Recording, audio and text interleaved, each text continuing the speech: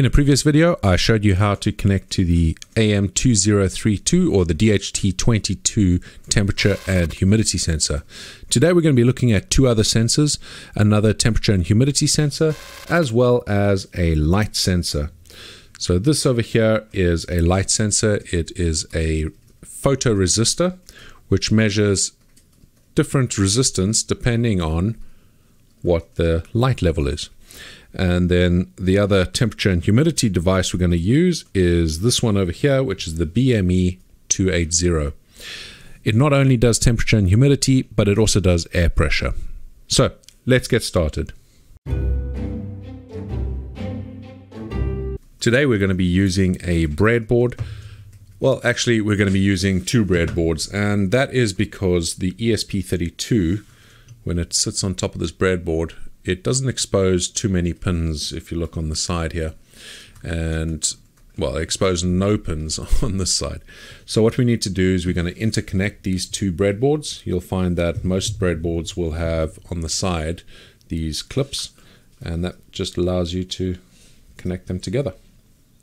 So once that's together, we can take this ESP32, let's get the thing plugged in like that, and that exposes more than enough pins to do what we're trying to do.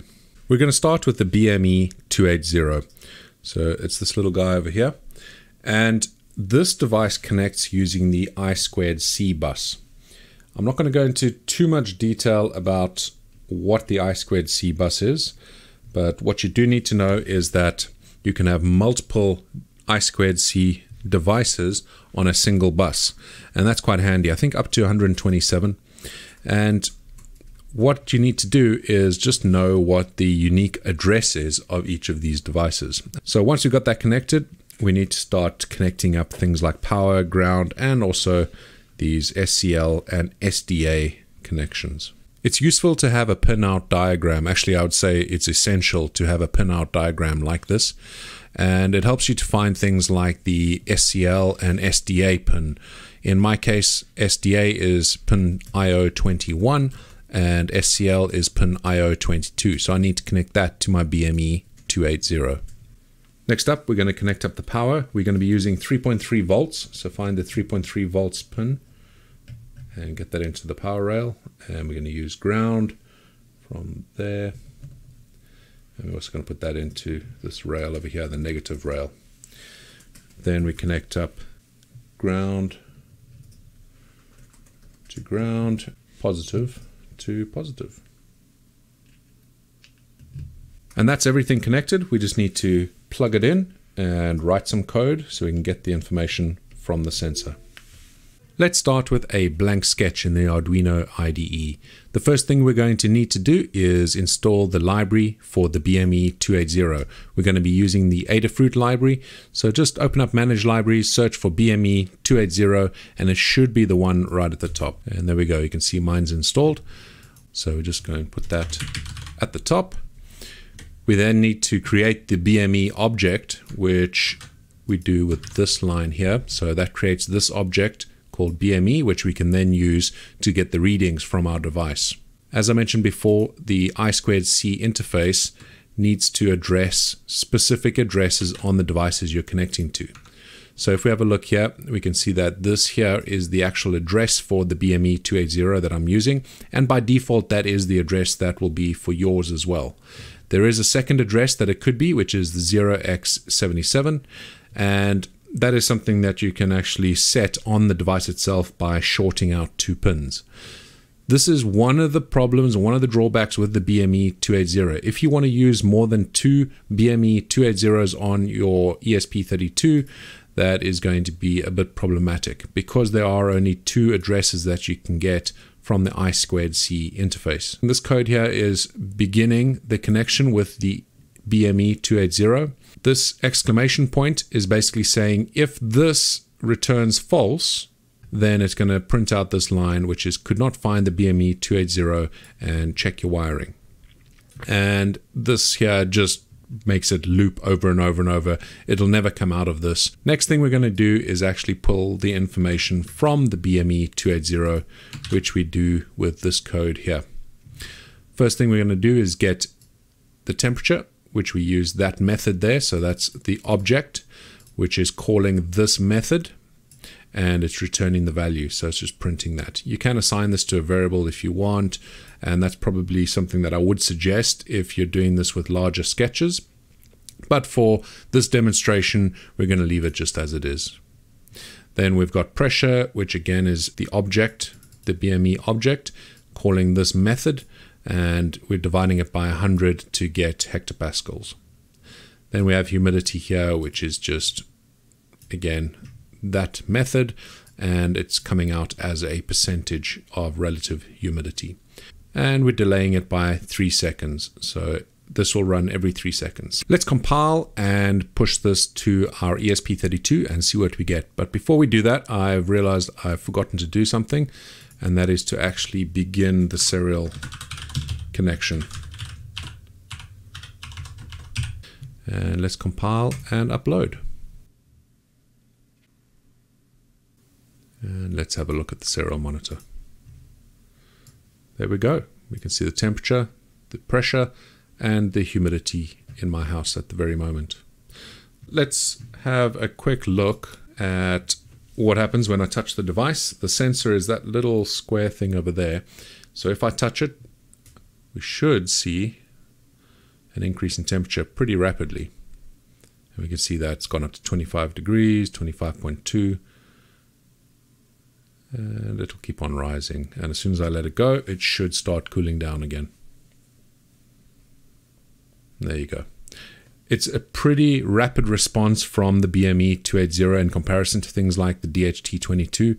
Also, the humidity sensor is much more accurate than the DHT22, especially when you're looking at higher humidities. So there still are real benefits to using one of these devices. Next, let's take a look at the light sensor. It changes the amount of resistance it puts out dependent on how much light hits that head. So let's take a look with the multimeter to see that in action. Let's put this on to that setting over there. We can see there that the resistance is quite low when I put this up towards the light. So 400 ohms with the light at that distance. I have a light just above this device. If I take it away, or if I cover it over, we can see that that resistance goes way up. When the light's exposed again, the resistance goes down. What we're going to be doing is we're going to be passing a current from 3 volts. So we're going to connect a wire up there. 3 volts going into the light sensor, and then on the output, we're going to be putting that through to ground. And we're going to be putting that same pin that's connected to ground, we're going to be putting that to one of the GPIO pins, which we'll be using it as an analog input. So to do this, you're going to need to use a voltage divider, which is essentially taking a resistor. We're going to be using a 10 kilo ohm resistor and wiring that up to the ground. We are then going to take power from the 3.3 volts going into one of the pins. You'll then need to choose one of the GPIO pins. I'm going to connect it up to IO34, and that's going to go on the other side of the light sensor. That's it, all wired up. Let's go into the Arduino code and get a reading from the sensor. Reading the sensor is actually rather simple. The first thing we need to do is create a couple variables. Well, actually, we're going to create one variable and one constant. A constant is similar to a variable in that you can reference this throughout your code. However, you cannot change the value of a constant within code. This over here is a variable, which is an integer, and this is for the value that we're going to get from our sensor. The next thing we need to do is actually read the value from the pin, which we're doing over here. This is light pin, which is that over there. So it's number 34. We're going to read it. It's analog read, not digital read, because we're getting an analog value, which is a value on the ESP32 of between 0 and 4095. This is because it is a 12-bit resolution. And I believe you can change it to higher and actually lower on the ESP32, I think up to 15-bit. Just bear this in mind because obviously you need to know what the range is, what the resolution is. For example, the ESP8266 has a 10-bit resolution, and that is between 0 and 1023. And then if you're doing this on an Arduino, you have 8-bit resolution. So that would be between 0 and 254. So that's good to keep in mind. You'll see why in just a second. Anyway, that's it for the code. That's all we need to do. Let's push it to the ESP32 and see what we get. And there we have it. The light reading is coming through. It's 3807.